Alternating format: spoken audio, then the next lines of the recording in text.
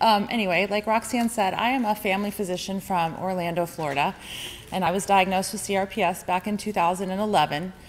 So I am really honored and grateful to be part of writing this booklet for CRPS Forum and to be part of CRPS Forum. So I would really like to thank Roxanne for allowing me to be part of this. I'm also really grateful to be part of an organization that is really helping to bridge the gap between physicians and patients. I think that's really, really important, especially with something like CRPS. I know as a physician it's very, very difficult to answer all of the questions and give all the information about CRPS to a patient in such a short amount of time that we have with them.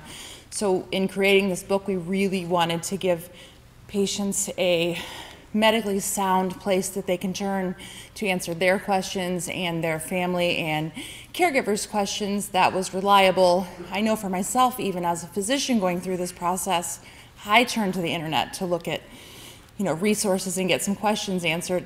I was lucky enough, though, to know what resources were reliable and which were okay to look at. So I really encourage everybody to pick up a copy, use these resources, help them or use them with your family and your friends.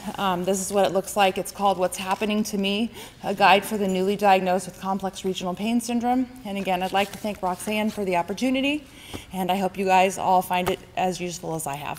Thank you.